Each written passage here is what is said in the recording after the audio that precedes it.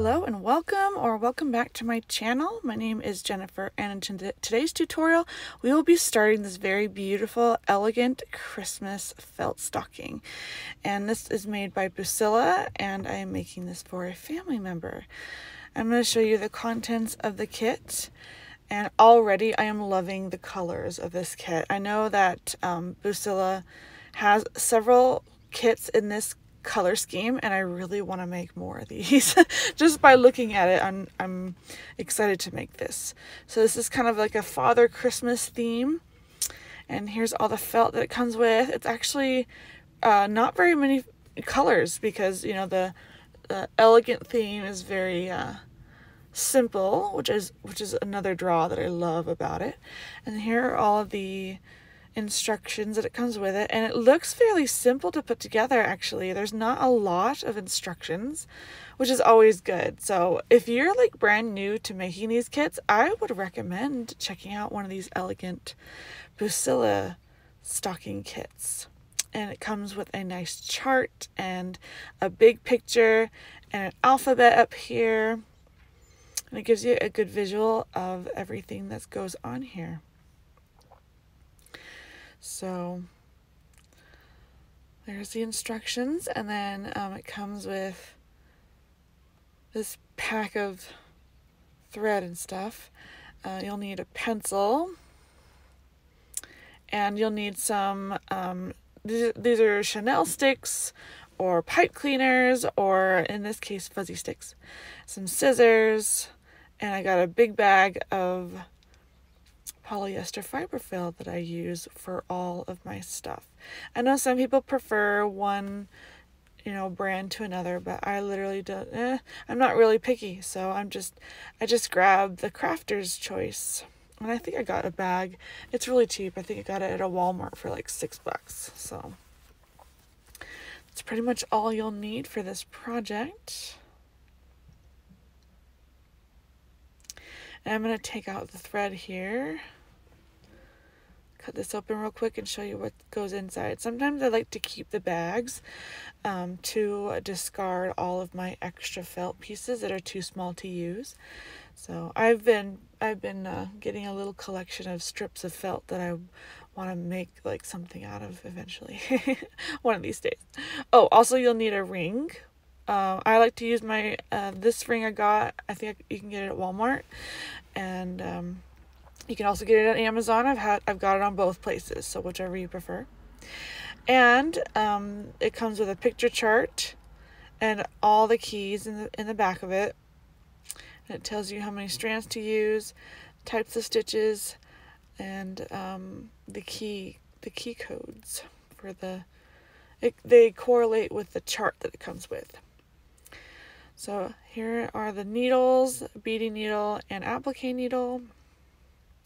Here are the pearls and the beads and the white sequins. I am loving this kit already. There's nothing to it. It's so easy. Oh, and there's silver metallic thread. This is the first time I've actually used silver. I usually use gold, so we're just going to sort these colors, and then I'll get right back to you. Okay, so I pre-cut the backing, and I'm going to use this backing as like a template for the lining. So I have extra felt that I use to line all my stockings with. Okay, so now we cut out the front, and we're going to work on that, but I just want to show you real quick how my process for cutting out lining. So I'm just going to cut this out. Perfect. And I'm just going to set this aside for now. So that'll be easier to just grab and go once I'm done putting the stocking together.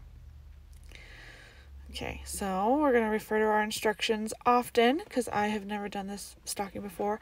It looks rather simple. The construction is rather simple. So if you have a hard time, then always refer back to your instructions and your colored chart as well as the picture that they give you. So I'm just going to look here, and we're going to start with step 1.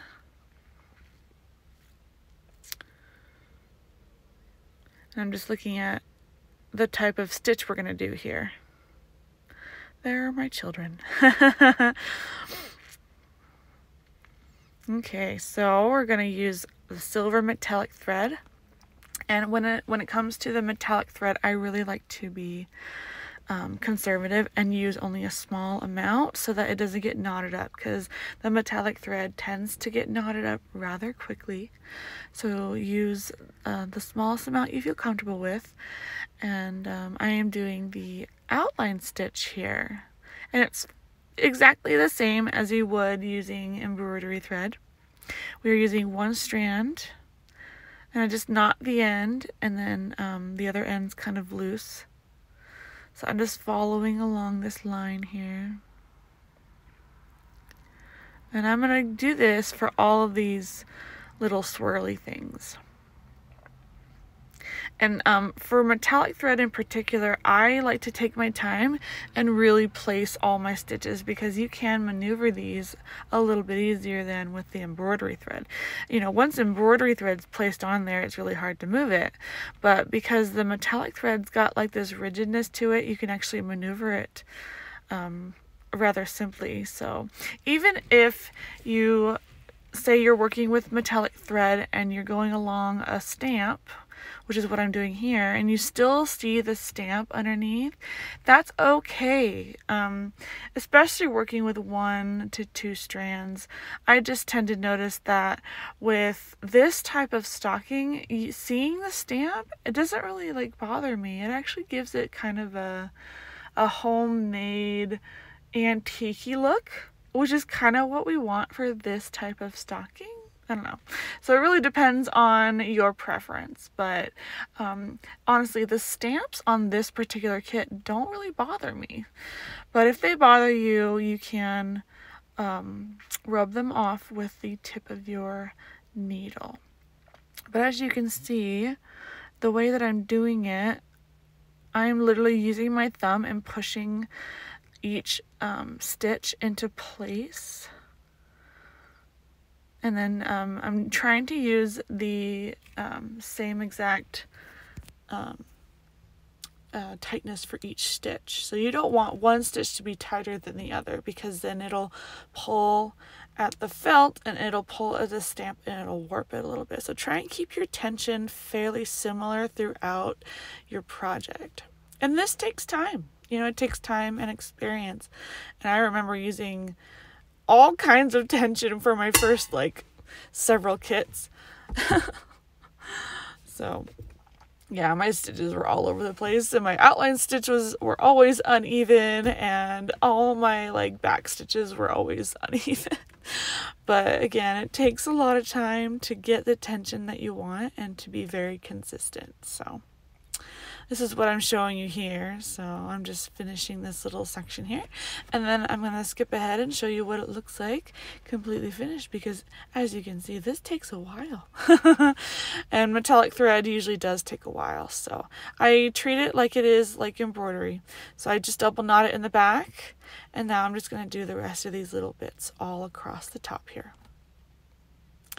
Okay, oh my gosh, it's a little hard to see in the camera because the silver is so blended in, but I think it'll pop more once I put more elements onto the stocking. So right now it's a little harder to see because it's basically silver on white. So now we're going to do these little leafy things, and we are still working with the metallic thread, but we're not doing an outline stitch here.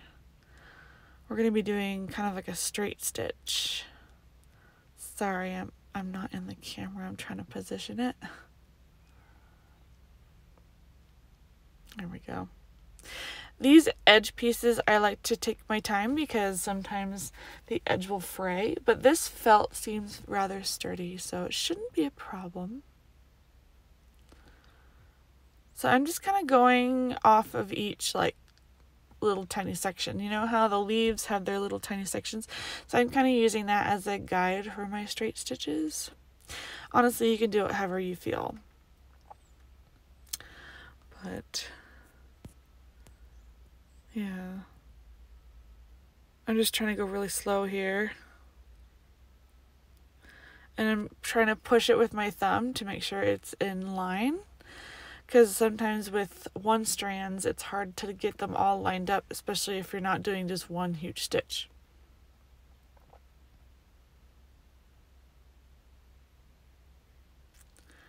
Hopefully you can see what I mean. So for the outer edges, I go from the outside in and not inside out, because I noticed that when you are on the edge of the felt and you go inside out, I tend to pull the fibers in a little too much. So I like to control my tension by going out to inside. So from the edge to the inside. And there's a whole bunch of these little tiny leaves all across the top. So we're going to do this for all the leaves. And we're still using one strand.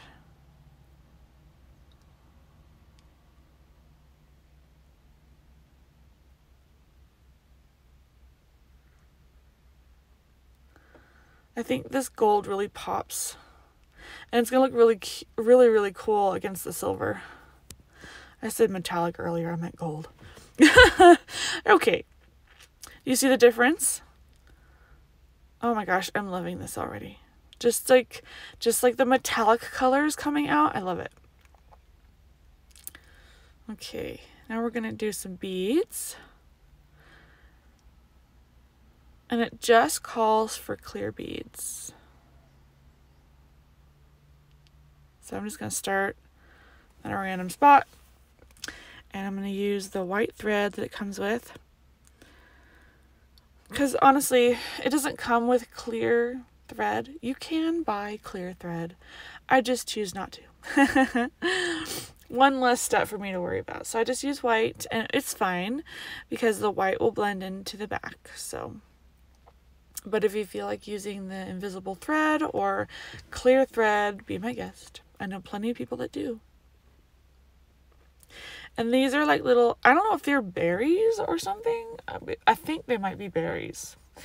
Like kind of a mimic of a berry or something. But when it's all together, it really looks really elegant.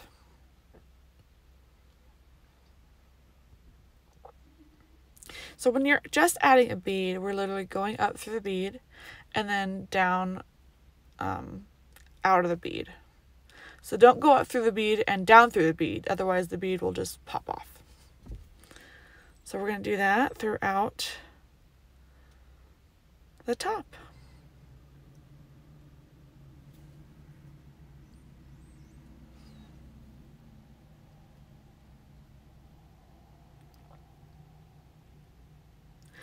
I'm really loving the quilted, like you can even see on the chart, it has kind of a quilted feature on it. And there's also, I believe Santa's like robe is quilted. If the picture looks like it, it looks like it's quilted on the picture. I'm guessing it's quilted. Okay, all these beads look so cute. Okay, so we got the beads done and they're on the top and the bottom. Don't forget the bottom ones. And if you have a hard time looking, make sure you refer to the pictures. And now we're going to add the stitching. So I like to add the stitching first. And then I'm just looking at what these are. So I think these are just beads right here. And no sequins. Yeah, okay, good. Okay, so I went ahead and the little dotted lines are a running stitch. And those are one strand of the metallic silver. And then every other one, so the ones that are connected with the dots have sequins and beads on them. And the ones in the middle just are pearls. If you see what I mean. So this actually took me quite a while to finish because of all the detail. But I really love this. Oh my goodness. Okay, so I started some of these flowers, same concept. These are all outline stitched with one strand of the silver metallic thread. And I'm just going to grab my needle here and just show you how to put this on. It seems self-explanatory, but I know people have asked about, especially about metallic thread. There's several things you could do. I like to work with smaller pieces, and sometimes I'll knot it once, or sometimes I'll knot it twice. sometimes I won't knot it at all. So it really depends on my mood. You can try all those types and see which one works best for you. Notice how when you pull on it, see how it frays so quick? This is why I like to tie it, so it doesn't fray. And this is why I use little bits at a time. And, you know, I'll cut off the fray just so it stops fraying. But that's how I knot it. And sometimes, depending on how much I'm using, I won't even bother knotting it. I'll just kind of use it. And then I will double, triple, sometimes quadruple knot the bottom because I like to make sure that it's really secure. So that's what I'm showing you right now. And you can always test your knots by going through the felt and seeing if it'll snag or not. And I've had it go right through the felt. So I'm like, shoot, I gotta put in a couple more knots so it doesn't go right through. So these are like, I think these are like a poinsettia. Like a poinsettia kind of flower. That's what it looks like. So these little sections right here are just a simple outline stitch. And notice how my knot did not go through the felt, so we're good. Yes, so when you're knotting the metallic thread onto your needle, you will have a little bit of a hard time getting it through. So make sure you kind of wiggle it so you're not yanking any felt or anything. Take your time with the metallic thread, especially if this is your first time working with metallic thread. It's definitely a process, and it takes a while to get the hang of. And there's a whole bunch of it in this kit, so you kind of develop like systems of your own. It seems like I don't know if it's just me, it just seems like the metallic, like the silver metallic thread is just a little bit easier than the gold. Maybe it's just me. I don't know if anybody else feels that way. I'm not a big fan of working with metallic thread because it just falls apart. But this metallic thread seems to be holding up pretty well. Okay, so we're going to do that for the rest of the flowers. And then I'm going to cut out the flowers, and there's a little section that goes on top of this flower. So there's the bottom of the flower, which is kind of a cream color. And then I think it has like a white accent petals, I think. Okay, so I'm showing you how I double knot my metallic thread in the back. So I wrap it around my needle 3 times, and then I pull it through, and that creates a really nice knot back here. See that? Okay, so this is what I do to knot my thread after I'm done. So I'm actually I did it kind of backwards actually. Normally I double knot it and then I knot it again and then I trim it. So I kind of did it backwards there. Oops. I got ahead of myself. Okay, so let me try again. Okay, so now that I double knotted it, now I do 3 times or 4 times, depending on what you want. And then I pull it all the way through to knot the end before I even cut it. That way it's a lot easier and quicker to knot the end of your metallic thread. And I just kind of made this up. So I double knot it normal in the back, and then I do this kind of trick and now it's ready to go. And now I don't have to sit there and, you know, make a bunch of knots over and over again. So I'm just going to finish this. And let me show you. Okay, so this is what I actually do in the back. So I just do a regular double knot. Oh, okay. So here's a double knot. This is the exact same thing that I do with the regular thread. And I do hide my tails.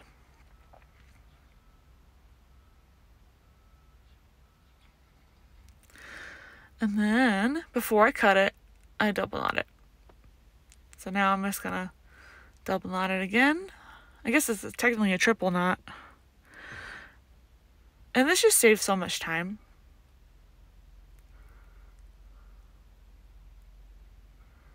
and then I trim it, and then you're ready to go. Bam. It doesn't have to be perfect. You can just trim it, and then you don't have to do anything. Yeah, I figured this was the fastest way to like go from one little section to another. Okay, so here are the little white points that go along the poinsettia. So I'm going to put those on, and then we'll move on to the next point.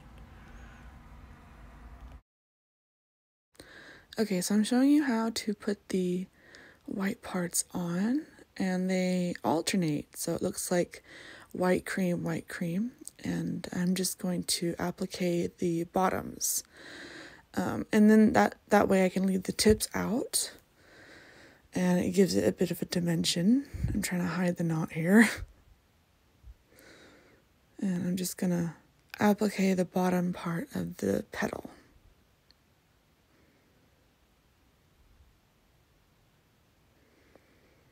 And we do this for every little poinsettia flower. And there's several on this stocking, so it's a lot of work putting all these together. But I think it's going to turn out super cute. I really love the contrast between the cream and the white.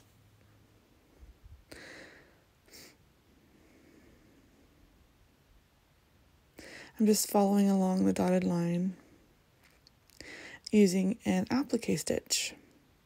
Another name for an applique stitch is the whip stitch.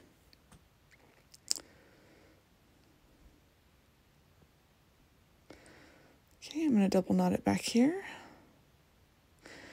I do like to add a couple of stitches back in the back just to secure it a little bit. You don't have to do this, but I like to do it because it's, I like to be thorough.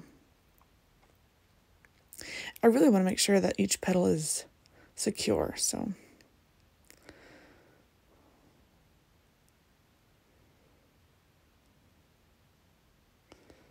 Okay, doing my double knot, and then I'm going to hide my tail back here.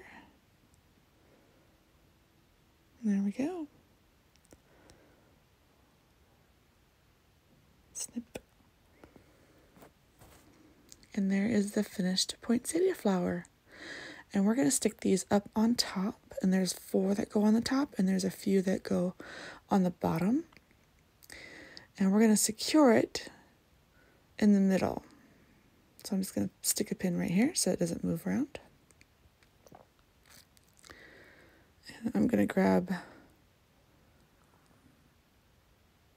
my string, and we're going to come up from the bottom, and we're going to secure these with the pearls that come in your kit. And that's it. So you don't have to do any more stitching. It just secures in the middle.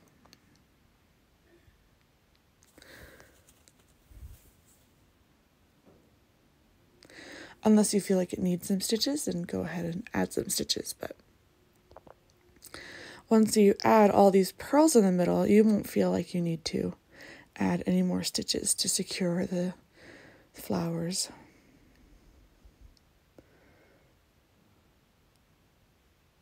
I like to take my thumb and maneuver the pearls so that they stay in a circle.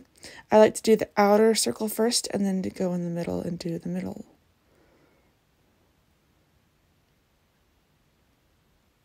If you like this video, give it a thumbs up. And if you've made this kit before, leave a comment down below. I would love to hear your thoughts on this kit. And the middle one is a little different. So we've got a bead and sequin that goes right in the middle. And we're going to do this for every single poinsettia flower. So stay tuned. There are a couple more tutorials after this one, so we can finish this beautiful stocking. And I'm so excited to do this stocking. Even though the colors are kind of, it's so simple, and yet it's so beautiful. So I'm excited to see the results at the end.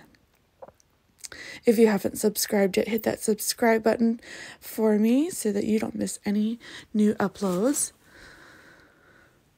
And as I finish up this flower, I hope to see you guys in my next tutorial. Thank you for watching. I'm going to do the rest of them later. There's some down here. Okay. See you next time. Bye.